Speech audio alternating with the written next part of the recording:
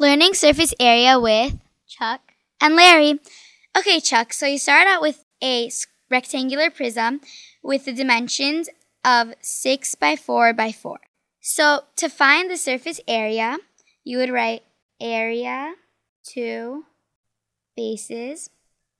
And your bases are right here and here. So since they have the same lengths and heights, you would just put 2 times 4 by 4. And that equals 16 times 2 is 32 centimeters squared.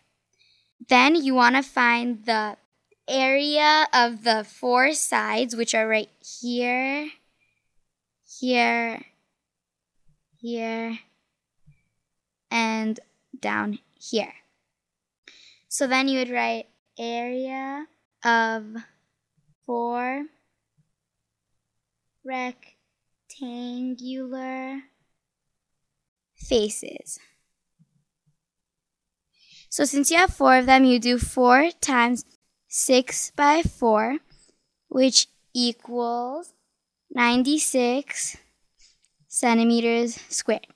So since that's all your dimensions, so then you would add them up. So your surface area is 128 centimeters squared. How did you get 128? I got 128 by adding up 32 centimeters squared plus 96 centimeters squared. And when you add that up, your total is 128 centimeters squared. Thank you for watching.